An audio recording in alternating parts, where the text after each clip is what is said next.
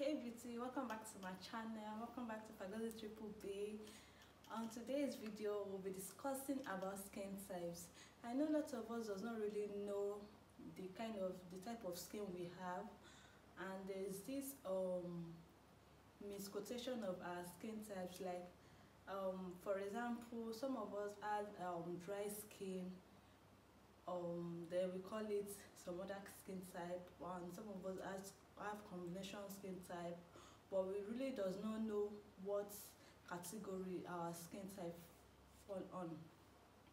So on today's video, I'll be highlighting you about a particular kind of skin type, which is the dry skin. I want to let you know that there is difference between a dry skin and dehydrated skin. That will be our main topic for today. In my other videos, I'll be discussing about oily skin, but on this particular video, we're discussing about dry skin, how to identify dry skin,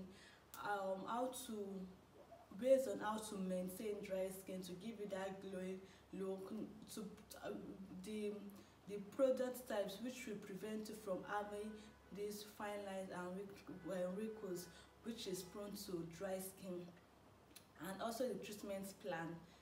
Now and also how you'll be able to identify dehydrated skin. So if you're an esthetician in stay in a beauty school, but you usually like confused, even me myself, I do, while I was starting up, I do misuse or misquote dry skin as dehydrated skin and vice versa. But now I'll be highlighting you on how to identify difference between the dry skin and dehydrated skin. If you are interested in this video, please continue watching, and if you are not interested, you can move to the other video. Difference between a dry skin and a dehydrated skin. And firstly, what is dry skin? Dry skin is as a result of underactive sebaceous gland. Yes, like what I mean by that is when the gland that is responsible for the secretion of this sebaceous, which is like oil in our body. It's not as if it's really like it's caused mostly by mainly environmental factors or the kind of soaps products we use on our skin, and it is mostly hereditary. So for example, I myself am a dry skin type. So I'm always, while I was younger, while I didn't really know about ingredients and how to maintain my skin, when I haven't even come to this skincare line or anything, I used to have this eczema. The reason why is that while I was younger,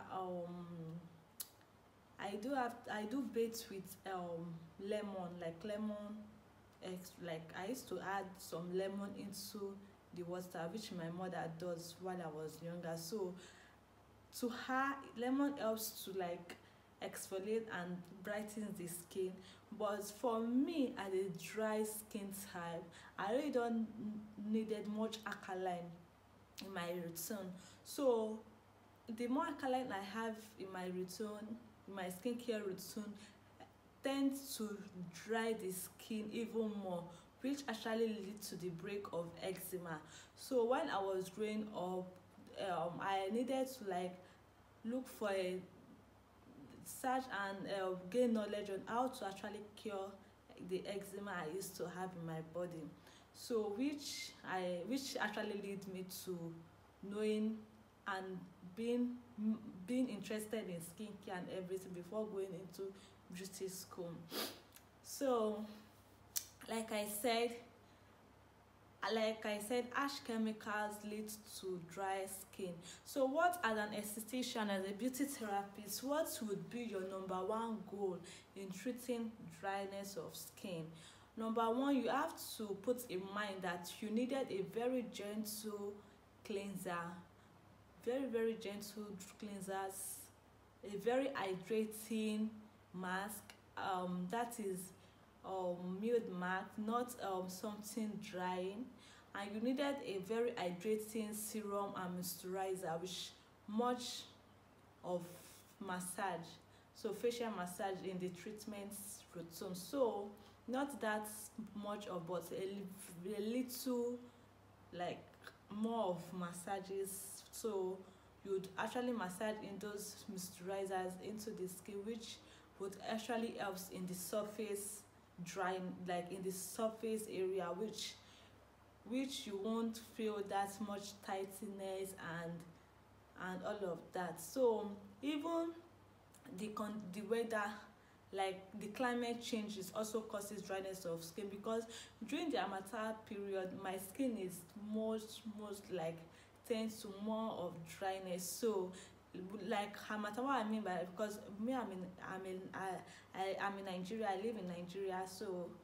So we have this period which there's much of harmattan, like less of humidity, so there's this dryness of overall dryness going on. So people with drier skin suffers mostly during those periods. So we all needed a very moisturizing, hydrating creams, serums. So now, what is dehydrated skin?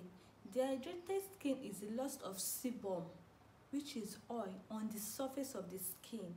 Now, the difference between dehydrated skin and dry skin: dry skin is the underactive sebaceous gland.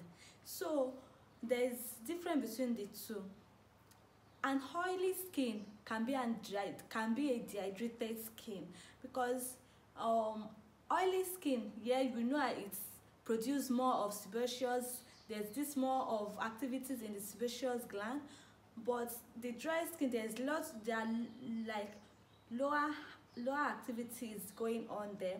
So but people with oily skin, whereby, okay, reasons why people with oily skin could experience dehydrated skin is that, one, the intake of water. They really don't take lots of water, which actually cause dehydration in the skin, which is, even if now imagine if someone with dry skin is also dehydrated. So can you see how, so people with dry skin should take lots of water. So the same thing with people with oily skin.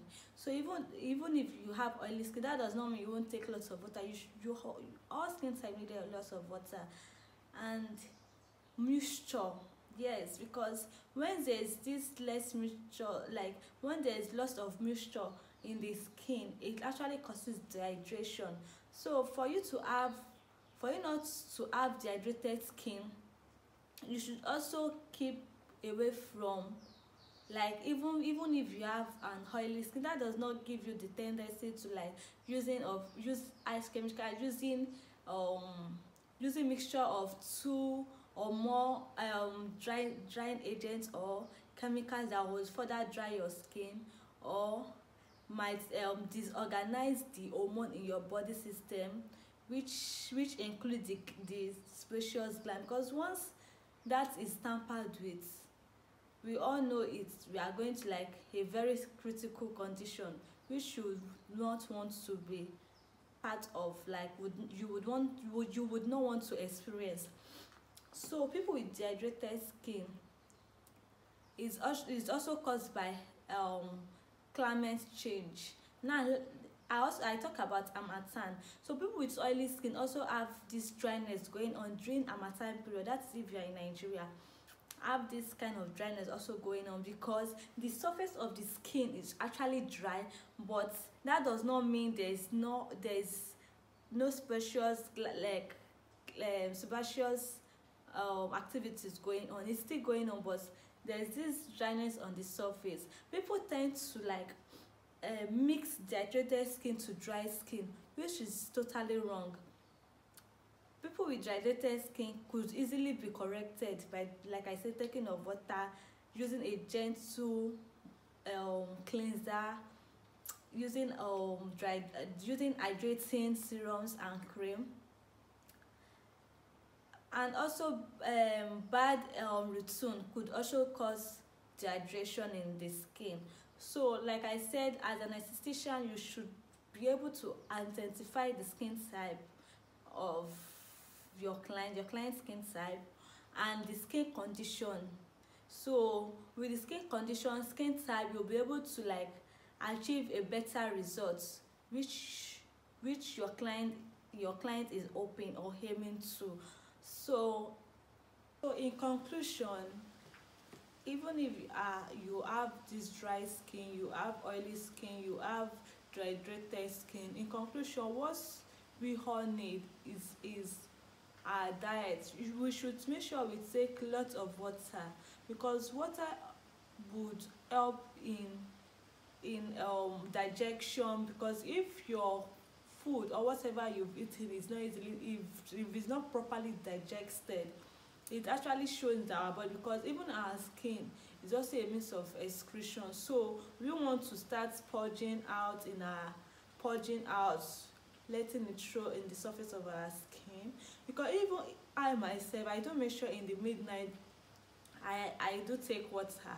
I do wake up in the midnight to take water, at least, even if I've not even eaten. Even if I didn't eat, I must make sure I take water. Water intake is very, very important. Number 2, your skincare regimen. Your routine should be very hydrating.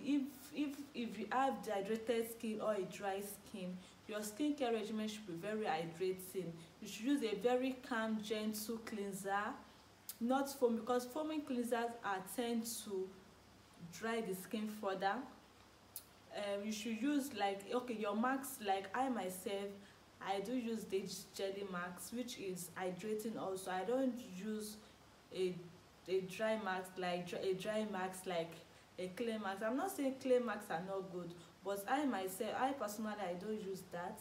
I prefer using a jelly mask, which leaves the skin hydrating. Then I make sure I use hydrating serums, because there are some serums also that leaves the skin dry, depending on the formulation. So, and also moisturizer, of course. So always make sure you know the perfect ingredients. Ask your esthetician, ask your skincare therapist to identify your skin types, and lecture you need to gain or have information about your skin and how to maintain your skin. Thanks so much. If you enjoyed this video, don't forget to subscribe to my channel, like this video, and my next video I'll be talking about other skin types, skin condition, and how to maintain